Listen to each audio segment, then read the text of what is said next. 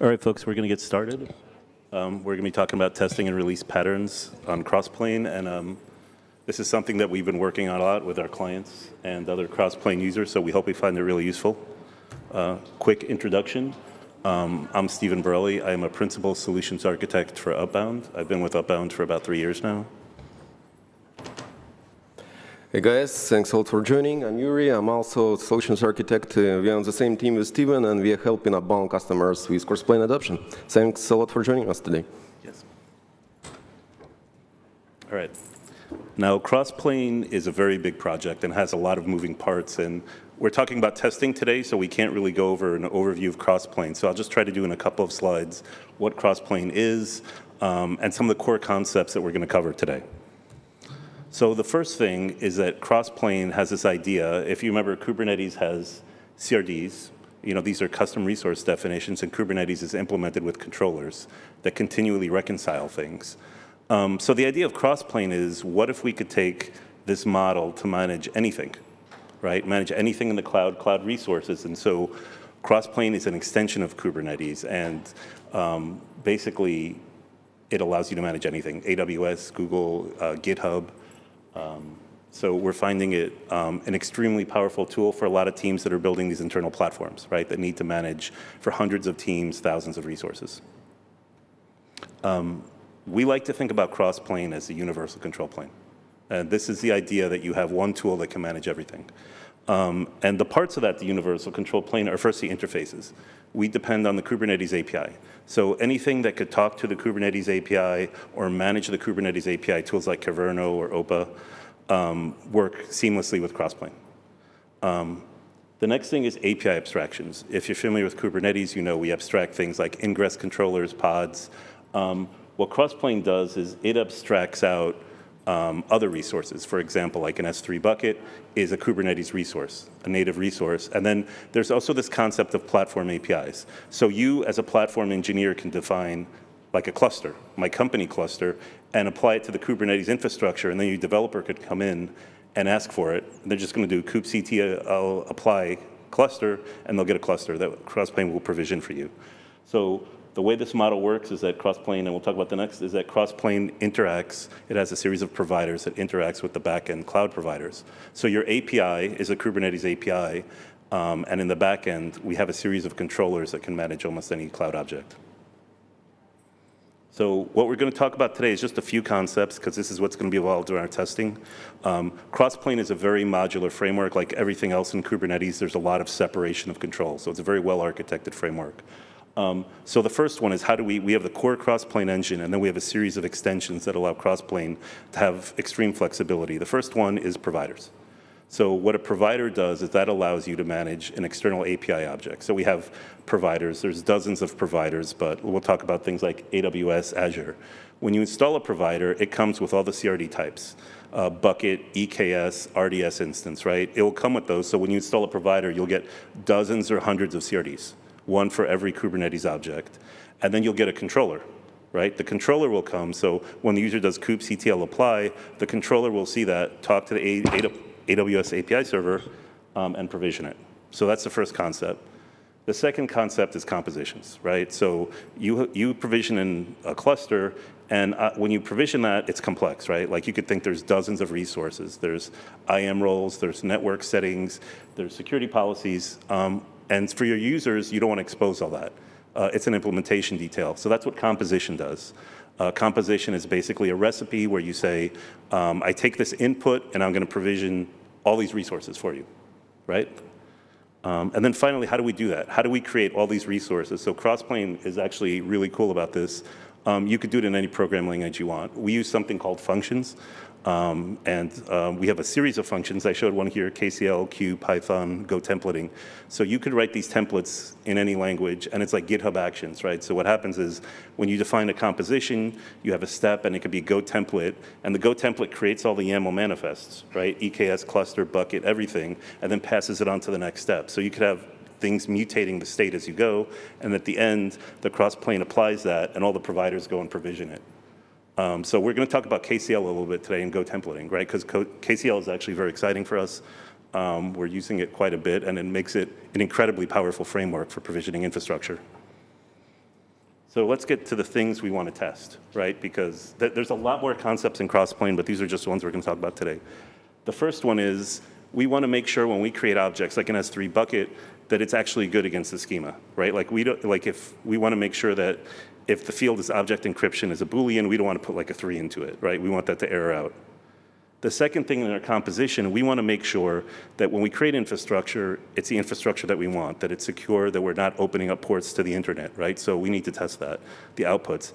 And then finally, in our functions, we have to make sure that our functions are correct syntax and correct logic, right? So these are the things that we're going to talk about testing today. All right, and I put this slide in here. This is, we're going to focus a little bit more on early stage testing here, and then Yury will get to end-to-end testing. But really, our goal is to try to catch errors as soon as possible because there's orders of magnitude. This is a study that IBM did in 2010. It's literally 2 orders of magnitude to fix things in production, especially with cloud infrastructure like we deal with. You have the risk of deleting things or making them misconfigured or having a lot of cleanup at the end. So we really want to catch errors as soon as possible. All right. So what we're going to talk about today is so Crossplane runs in the cluster. It's continually provisioning hundreds, thousands of resources. But what we're going to talk about here is before we ever get to that, you're a platform engineer. You're developing all this infrastructure, and you want to test it locally, right? You want to say, in my command line, before I'm spending thousands of dollars on a cloud resources, I want to try working on it locally. So Crossplane has a command where we could render functions. So this is a little bit how Crossplane works. Again, there's a lot of stuff in Crossplane, but basically what happens is when a user puts in a request, it runs through that function pipeline of the steps, right? And each step just generates or mutates the YAML structure. And then it comes out into a composite resource, right? So this would be like an EKS cluster, and you'd have EKS node group, that you would have a cluster auth that generates a kube config. You have node pools or whatever else. That's what's going to come out, and those will get provisioned. So what we could do in Crossplane is we have a CLI where you could just render this, and it can just generate all the resources coming out. And I'll do a demo of this, a really quick demo of this afterwards. Functions in general, Crossplane 1.17 is coming out next week. It has a bunch of new features, but we're actually, just so you know, so you don't break your scripts, all the function infrastructure is graduating from beta to a V1.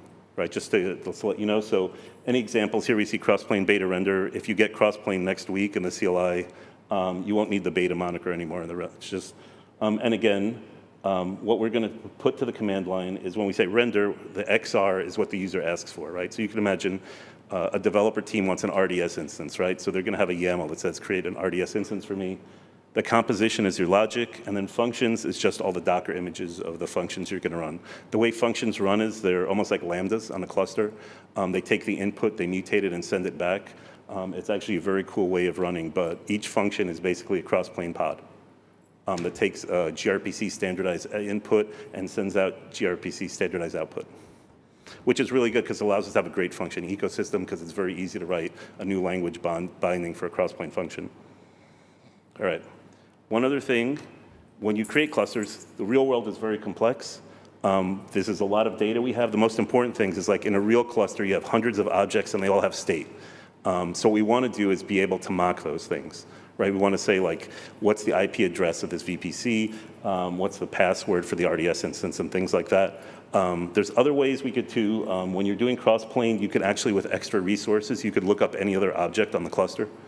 And then you could use things like environment configs to have shared configs across the cluster, VPC IDs or ARNs, right? So there's lots of extra data that comes in. So we could just, with Crossplane render, we could actually send these things in. So I'll demo this in a second, and that's basically it. So this is part of how we could start rendering to make our local development environment, when we're rendering it, look as much as possible as like a real cloud environment, so we can check our logic. All right. So this is what it's going to look like in our scripts. And then there's one other thing is, now that we're rendering and we have our rendering that looks very close to the real world, we want to validate it. And we have some tooling for that. And then basically, again, it's a command line that you could pipe any YAML to it, but it's a validate command, right? So what you do is you provide it a directory of schemas of any kinds. And if you know Crossplane schemas, CRDs, they have open API definitions, and they also have CEL definitions. right? So validate will actually validate your output against that. So we use this in our CI pipelines. We render and then we validate. So even before anybody tries to provision these, our CI systems are checking these to make sure that the manifests that we're generating, the cloud resources, are all valid. All right. I have demos. We have code and demos for this, so you can go follow it along. I'm just going to go just do a really quick demo here, and then we'll get.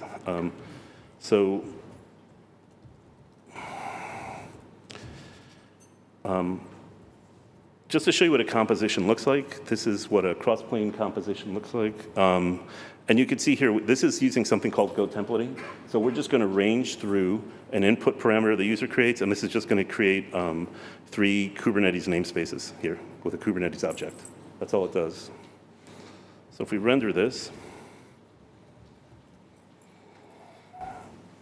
you can see here we've created the 3 Kubernetes objects. And you can see here the status is all empty, right? There's no status. This is a basic rendering. We don't know, but this is immediately, you could tell what this resource is going to create. I'm going to show one more example. Let's go to.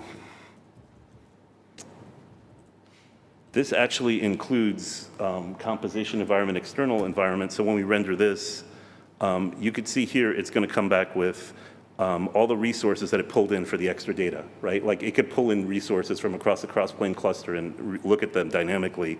And the other thing too is if you look at the status, now it has all the UIDs of the namespaces, right? So you can imagine this if you're mocking a real cluster data, you could bring in the real, values that like AWS is bringing back.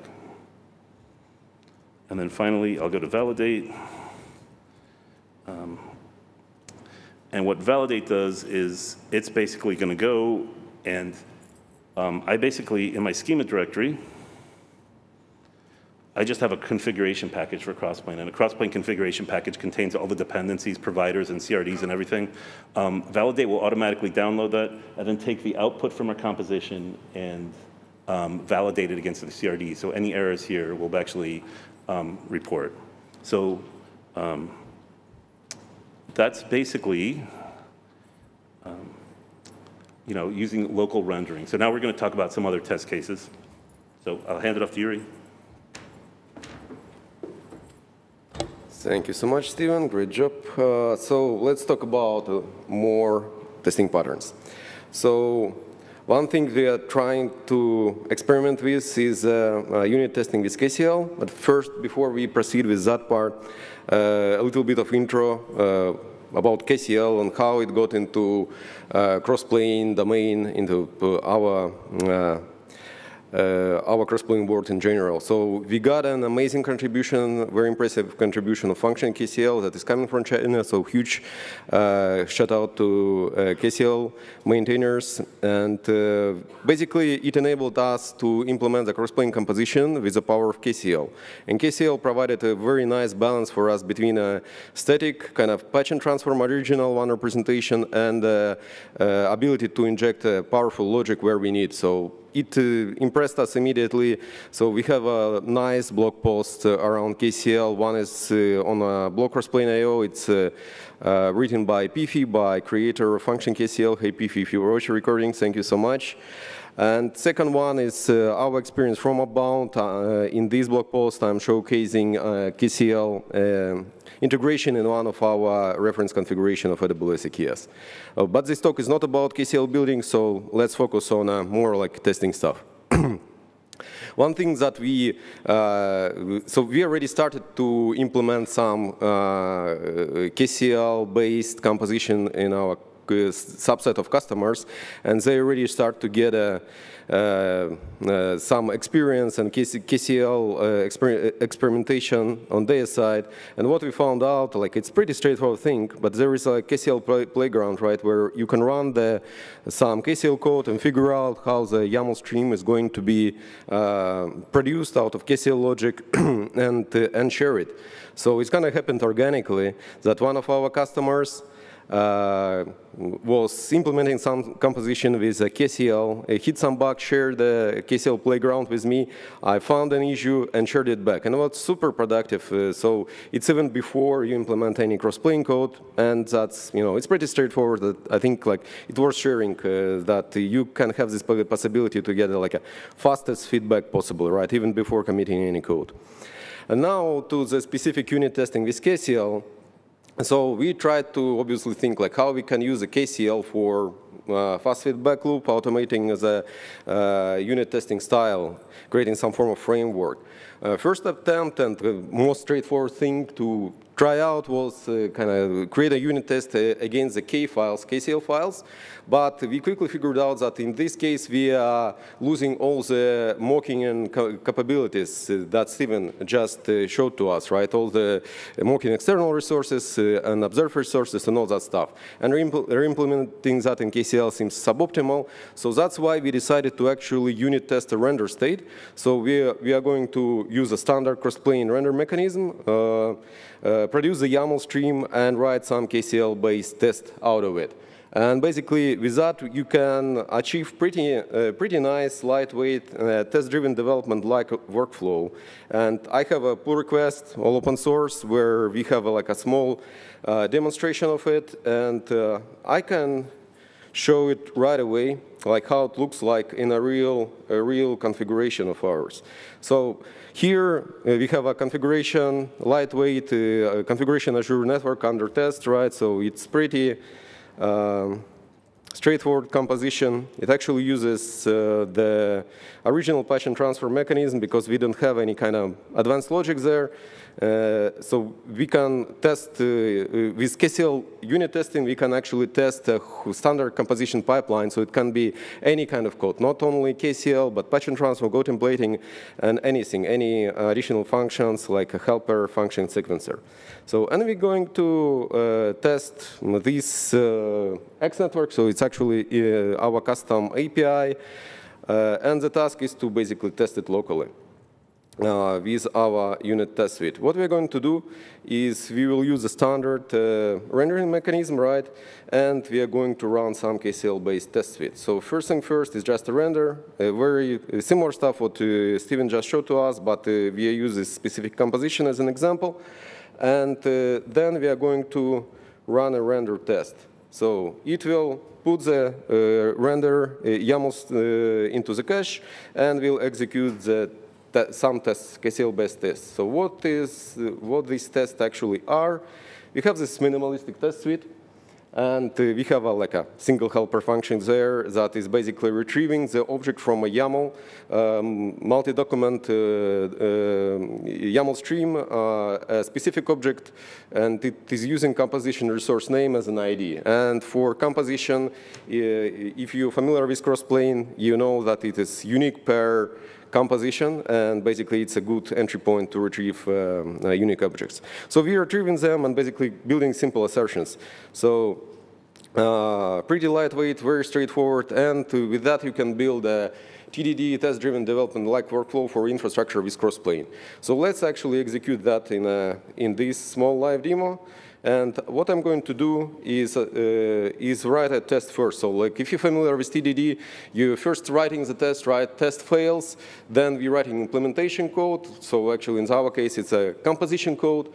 And then this implementation useful code is making the test green. So it's standard red, green refactor, or like a fail, pass, refactor TDD flow. And let's try to execute that. So I'm going to write a new test, right? For storage, I want to add the new service endpoint. And basically, I'm working around this code. I open just in a parallel pane. So it's a subnet. And here we go. Currently, we have only service SQL. And we are writing new tests that we want also a Microsoft storage endpoint. We are running the test. It should fail, right? So we have a failed test first, Amazing. Now we can write an implementation code, which is in our case will be super trivial. We just adding the endpoint for a subnet of a new type, Microsoft Storage, and we're running the test again. And our test suite is green, so we achieved this standard TDD-like flow, which is pretty fast feedback loop, everything automated, and you can achieve this naturally growing regression test suite following the similar approach. So this is pretty good local automated feedback. Now we can get to more expensive layer of end-to-end testing. So overall role of end-to-end testing in our Crossplane story, right? So local feedback is great, validation, rendering, unit testing, it's super valuable. But at the end of the day, before the release and packaging, you need to check that this stuff produces the real resources in a cloud provider side, right? So effectively, you need to apply XRD composition, custom resource definitions, ideally package them, because eventually you deal with a configuration package of Crossplane. Then you apply the claim or composite resource under test, and then you need to evaluate the behavior, like is it synced, is it ready, is it eventually deletes itself cleanly. So all that things, very end-to-end, it is required that we validate them at the end of the pipeline, let's say. And yeah, we want to automate all this manual step. We again want to organically growing regression test suite, but already on an end-to-end test level. And while achieving so, we will have a good enough confidence before the Crossplane configuration release. So that's what motivated us to create an up test. It's I'm trying to reason about it as a low-code end-to-end testing framework, meaning like you're not writing actual test code, you're just collecting the set of examples under test. And we originally used it to support development of Crossplane providers. Eventually, we reused it for Crossplane configurations development as well. It enabled us covering thousands of MRs in official providers during our test. Meanwhile, like, you know, enough development velocity. So we were not writing much test code. We were keeping the examples, right? And Uptest was testing it for us. Last but not least, it's contributed to CNCF, so it's vendor neutral, and you are free to use it. So it's open source and also part of CNCF organization. So effectively how it works, why it's actually low code, right? It's because it uses well-known COTL framework underneath, but it generates a test suite for you. So it takes the example manifest as an input, and the testing code is actually generated somewhere in the background. You never touch it. And you're just collecting some examples in your repository, right? In case of our configuration Azure network, we just using like one test example because it's enough for to test that specific abstraction end to end. So testing steps are pretty straightforward. It's like CRUD-like flow, right? It applies the manifest, it checks that everything is good, every compose resource is ready, all good. Then it updates the manifest, also checks that everything is fine. Then it mimics the import, like, you know, kind of import of all the resources on a totally clean control plane, that all the external names are fine, so everything is healthy. And then it makes a clean deletion, right? So that's also a very important part, because whenever you want to delete the claim or composite resource with Crossplane, it's very important that all the resources are gone and we achieve the clean deletion and nothing is blocked. If you want to deviate a little bit from a standard CRUD-like flow, there are a set of hooks and helper functions, so it's also available. Sometimes it's useful to create some workarounds in your Uptest-based test suite. Additional thing, we have a reusable GitHub workflow that you can put into your GitHub Actions. If you're not using GitHub Actions, it's pretty straightforward. You can reuse it in any kind of CI. But basically, it enables us to run Uptest-based pipelines in a centralized manner. So that's our standard flow. We never merge stuff before we get a centralized feedback from Uptest-based pipeline. And we have a special comment, right? So test examples on optional one, and the large repositories, we can specify which example to test. And Uptest provide the feedback, and then we merge. So let's get to the demo. So end-to-end demo of the stuff I just described. So First thing first, we have this end-to-end target, right? So it has a uptest invocation line and also all the additional steps like building, packaging, and installing the local control plane. And I also export a single environment variable to populate with Azure credentials, cloud credentials. So now I can just execute, make it end-to-end, and it will do the magic. So first, it packages configuration under test. So basically, you can end-to-end test even before commit. So it will pick up the local state of repository, package into xpkg, so it's Crossplane OSA compatible package, right? Creates the local client cluster, installs the Crossplane there. So currently, it installs the Crossplane and eventually all the dependencies. And now it does with this dev sidecar trick. It's very interesting workaround. We basically packaging this X package, and in a standard kind of production-like flow, you need to push this package to SA registry and then pull it back. Here, we are avoiding it. We basically created sidecar, and we injecting into Crossplane cache the X package, and basically we creating a nice local setup without external dependencies. Now, configuration is getting installed, and our test flow is waiting for the readiness. So in parallel terminal, we can walk around and look around and see what is happening. So configuration is already installed. That's great. What about providers that are coming as dependency from configuration? So they're getting pulled into the testing cluster, right? And here we have a simple dependency on Azure network and family Azure is a config provider. So this is uptest run currently. It waits for provider packages to be healthy, exactly those guys. And in a bit, it should be fully ready, and it will proceed with the flow. I think we can just make like something like watch. Yeah, it's already true. And so after provider readiness, it already starts to apply the claim under test. And a claim under test is this X network package here. So just quick reminders that we are testing this stuff and underlying composition. So everything is getting applied right now in a fully automated manner. I did nothing, right? I just did a read-only operations, and we can get a composites, and we can do something like cross-plane beta trace, for example.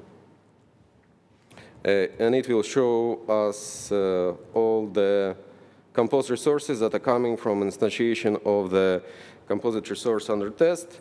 So as you can see, the resource group is already available, and the rest of resources are waiting the reconciliation. So we can wait a bit.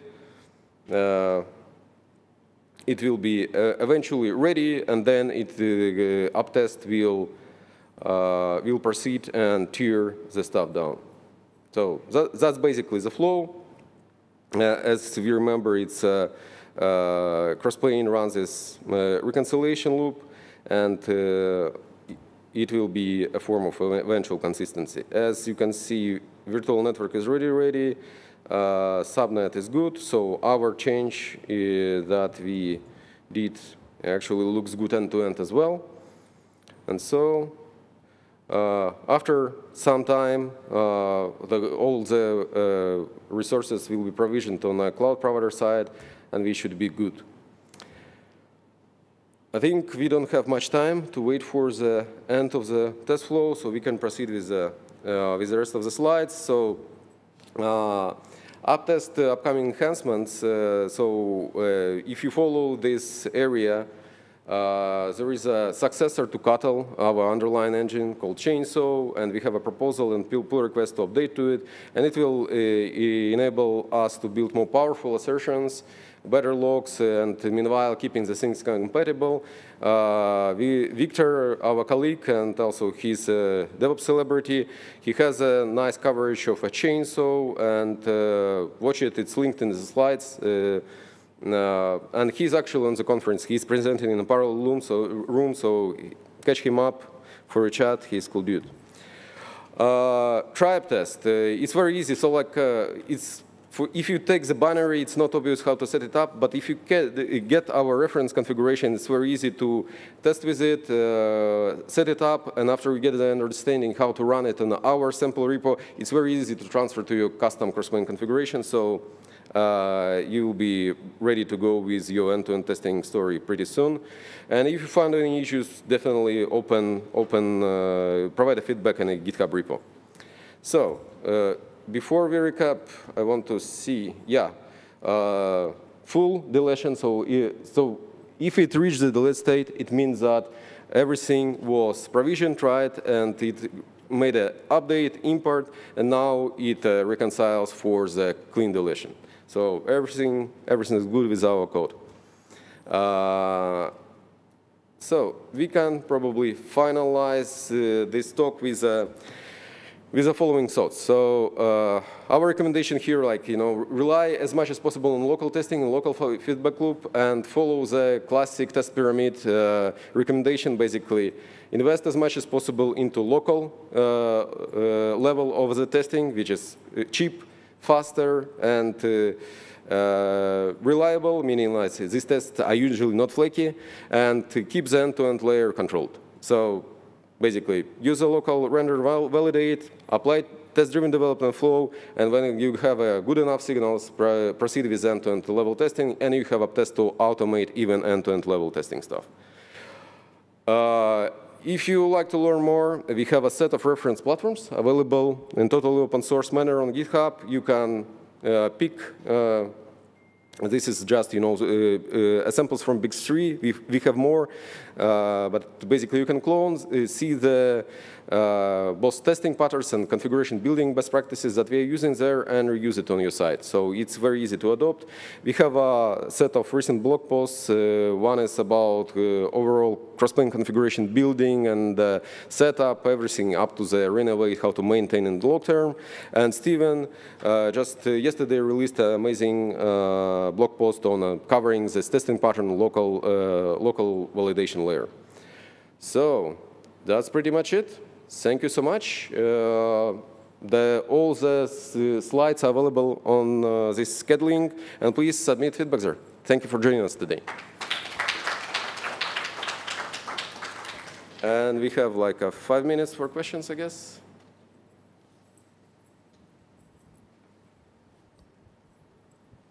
Yeah, please. Yeah, so it's very kind of classic questions that we're getting very frequently from community. So my usual thinking, a Terraform, it's CLI tool. It's great and IC infrastructure as a code layer, but it doesn't provide a control plane, right? It doesn't provide API. Crossplane extends a Kubernetes API and creates a control plane for you. So you basically can consume resources. You can create your own AWS if you like with the custom resources with a Crossplane.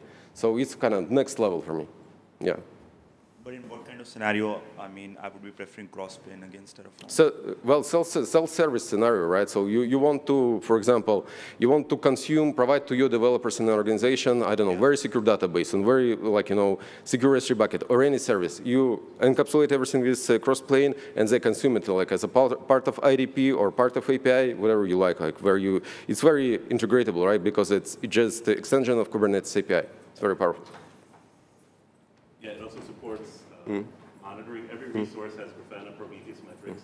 So across all your clusters, you can monitor in real time what the state is. It continually reconciles, so you don't have to have a planned disaster. Right. You don't know. So it's really, the use case we see are these internal platforms where you're supporting thousands of end users who are requesting things. So you're building your own internal cloud.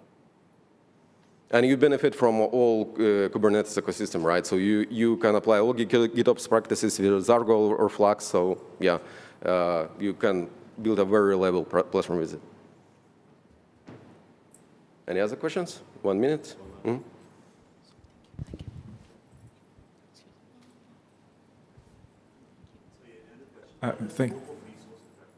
Sorry, like maybe after. Yeah. Thank you. Yeah. So with Crossplane, my infrastructure is then managed by something that relies on Kubernetes as well. Doesn't that introduce some sort of single point of failure? And how do you mitigate having all your infrastructure managed through a system that is also subject to failures? Yeah, basically, you manage with Crossplane, right? You have only control plane on a Crossplane-enabled cluster, right? So, like, if Crossplane is down, your infrastructure is fine still, right? And if you need to recover, it's kind of etcd backup, and you can even, like, restore and re-import the resources on another cluster. So it's actually like lightweight, and the state is controllable, let's say. So you don't have a real failure if Crossplane fails, and it's easy to recover. Thanks. And I think that's it, right? Yeah. Thank you so much.